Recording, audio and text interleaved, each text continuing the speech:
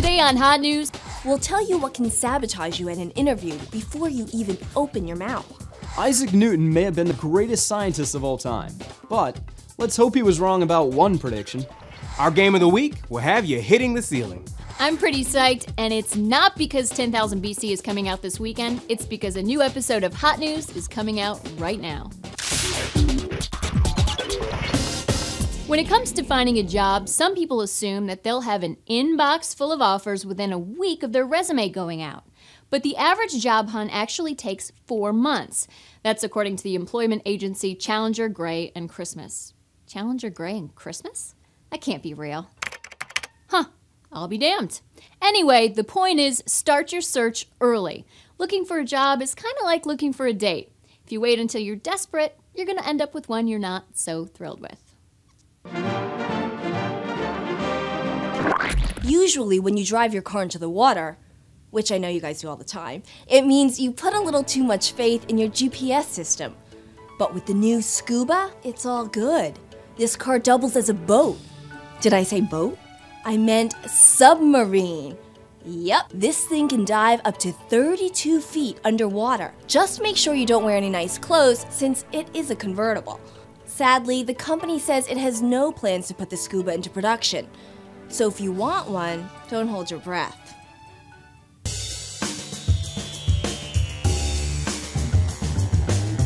Universities around the country are introducing gender-neutral housing.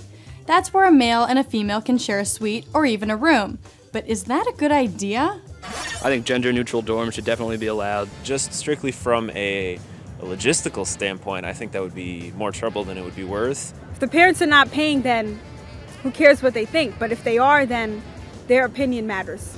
I'm gay and I have a lot of girlfriends who I would like to live with, and I'd probably feel more comfortable living with them than living with another guy.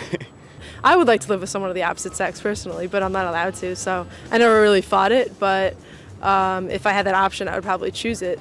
A lot of students feel like Lauren from Vanderbilt, at least until they have to share a bathroom. It can get ugly real fast. What are you afraid of if you have clinophobia? The answer in just a minute. Don't worry, it's not scary.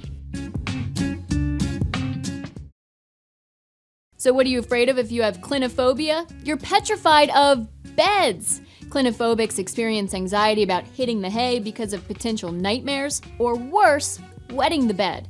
One word, depends. There are many things that can sabotage you at a job interview. A swear word tattooed across your knuckles, drunken karaoke videos on your MySpace page, or having ever worked for Hot News. Just kidding. But one you may not be aware of is your body language. Greg Hartley, author and body language expert, explains. About 85% of everything you say is not with words. It's with the tone of your voice, with your body language, with how you sit, with the way you look at someone. When you go to a job interview, one of the first things to remember is the younger you are, the more energy you're liable to have. And that energy will leak through things called adapters. For those of us who aren't up on our body language lingo, adapters means fidgeting. You may play with your neck if it's a woman, or if it's a guy, you may wring your hands or rub your thighs. And that's a release of energy that shows that you're uncomfortable. You need to learn to mask those. So remember, if you're squirming more than a 2-year-old watching C-SPAN, they may not want you to manage the big account. Isaac Newton, the inventor of calculus, is generally agreed to be a pretty smart guy. So maybe we should be mildly worried that he predicted the world would end in the year 2060. Newton used the Book of Daniel to determine that the apocalypse would come exactly 1,260 years after the founding of the Holy Roman Empire. But don't panic. Newton said it was possible that the end would come later than 2060. So we've got a while to get ready.